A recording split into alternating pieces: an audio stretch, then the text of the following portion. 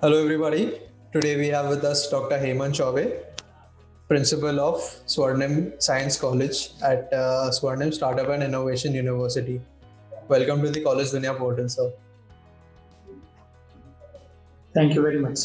So, sir, beginning with the interview, my first question to you is that you have held several key positions at educational institutes throughout your professional career. What are the key factors that keep you connected to the education sector? Yes, I have been on the key positions for several years, but basically, when you are asking that about my connection regarding education, to be connected in the education sector or any sector, there must be, I believe, a keen interest of anyone, and there are some basic properties or say basic characteristics which keeps you connected with that. So when we talk about education, so the original definition is something around giving or receiving a systematic instructions. That is called education. But I believe education is the definition somehow more broad, or it is a wide range. That is a continuous learning process, I believe, at anywhere, at any age. That word at any age fascinating me always, because education is one that spread awareness, and education is something that generates your logic, and education, I believe, is the something that asks you to generate questions, generates your scientific reasonings, and it is a symbol of progress, I believe. So particularly when you talk about me, before being as the head of any institute, I'm a teacher first. So education and teaching is in my blood.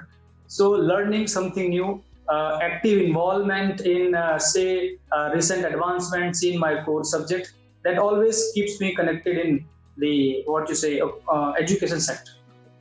Absolutely, sir. So what is your philosophy of leadership, and how would you like to describe your leadership style? Okay, leadership philosophy. So, as per my perspective, leadership philosophy is we say generally it's a constructional approach of leading others.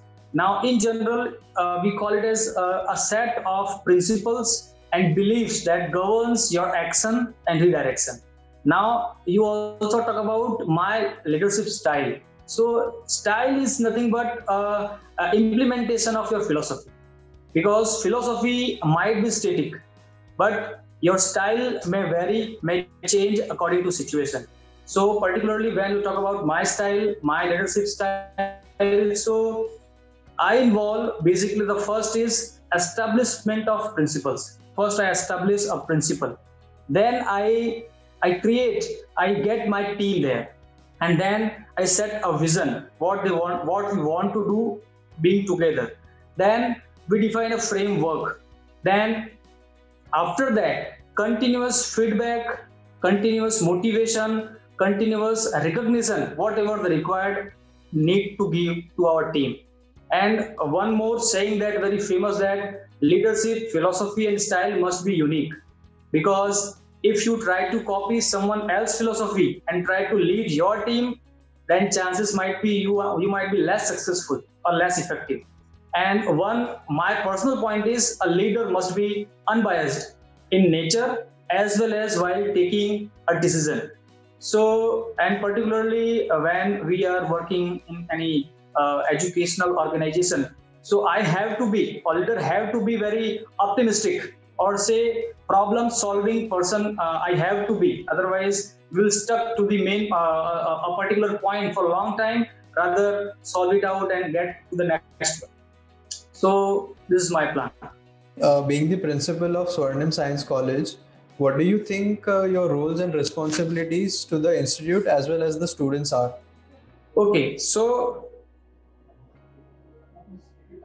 first of all, that any leader, or you can say being as a working on the key place in any academic organization, for first and most the part is to provide leadership, direction and coordination within your institute. That is a prime goal.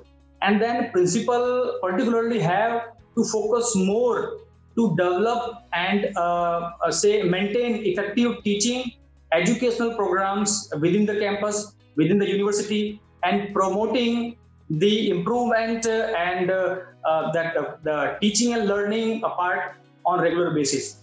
Along with that, you also talked about the roles and responsibility related to students. That is very crucial and important part. So first of all, I would say student control and supervision, in which I would mention some points which I believe which are very important is establishment of a climate in which student can learn self-discipline. That is very, very important for a growth of any institute or organization. So it's my responsibility to generate that positive climate around. Then making sure that along with academics, other curriculars and extracurricular activities must go on parallelly, because all these activities are very important for students and their overall growth actually. And along with that, involvement of sports activity, NSS activities, NCCs, these are equally important. So my role is to supervise and motivate our students, my students, to actively participate according to their caliber in all these activities. Along with that, I also mentioned regarding that current pandemic time, even the health issues are very important when students are coming to the campuses for practical sessions or to get journals and assignments. So their social distancing management is a very crucial part. Then along with that, inspection of a ground and buildings on a regular basis to check whether they are free from all hazards, because which can cause accidents is a very important part. And one point I personally emphasize that our campus, Swarnim Science College, even my university, is free from academics, creation, activation, and active involvement in anti-ragging committee is very important. Right, sir. So coming to the next question, how does the curriculum of Swarnim Startup and Innovation University ensure the best practices of the industry? Industry. Okay.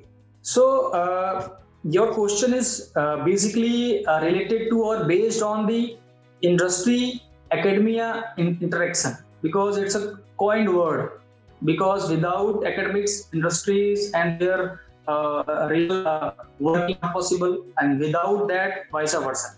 So in that part, I believe curriculum designing is a very important part, and being as a private university, we have an edge of advantage that we can alter our syllabus according to the current need of industry, current need of society.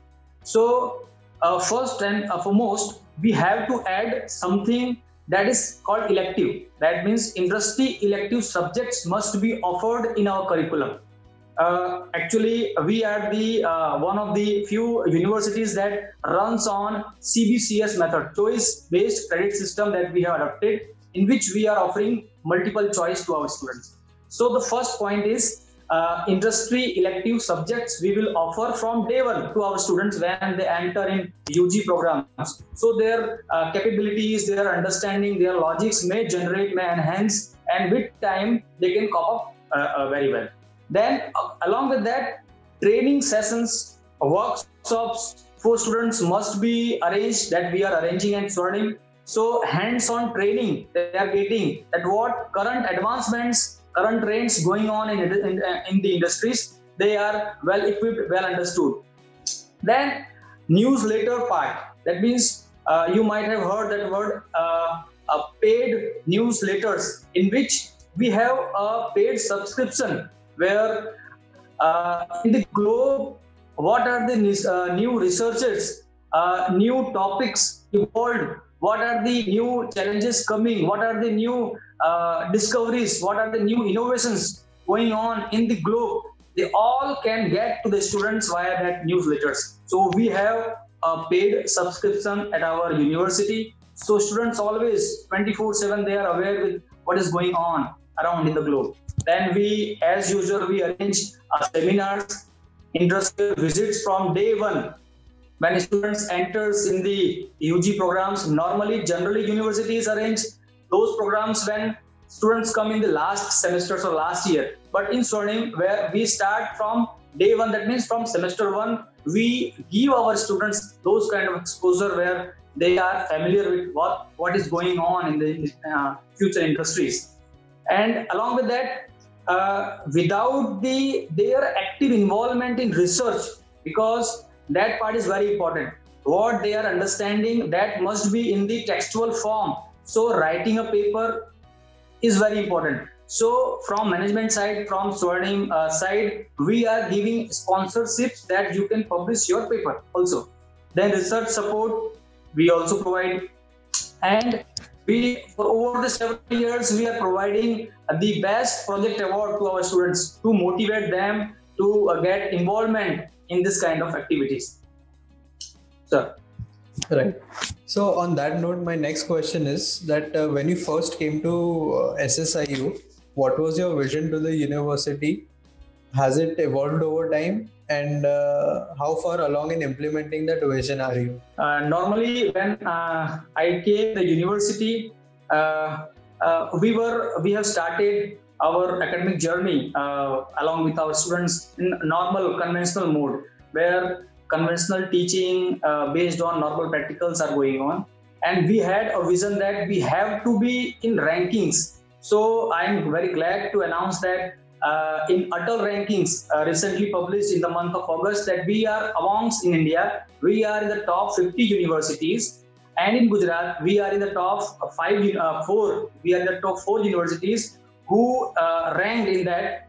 We are actively working on the startup activities and all that. So till date, we are working on one faculty, one startup program. That means a faculty has to do something innovative, do have to part in that. But in future, we have planned that one student, one startup program. One student, one startup. That looks at this time, it looks very difficult.